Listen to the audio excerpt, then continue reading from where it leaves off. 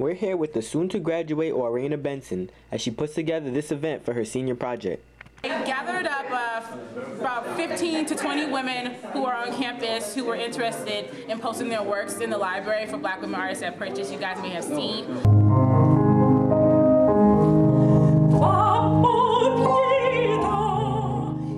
I sang a couple of pieces. I did a piece from an Italian opera, and I did something from I did a song by Whitney Houston to honor her.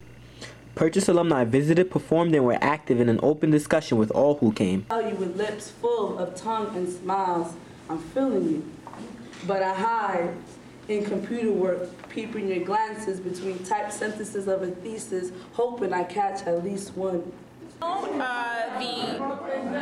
This art symposium where it's just like to open up to where past students or alumni can come and meet, our freshmen, our young students, and they can all, as you can see, they're all like talking right there. Catch that. They're all talking. Like, you want that. You literally want that.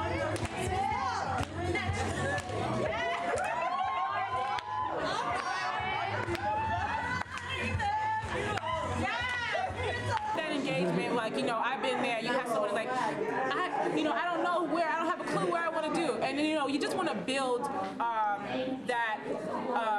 build our engagement with one another. You don't want the alumni to go away and you're gone off poof. And you don't want the freshmen to be here like, oh, where am I going to go? What am I going to do?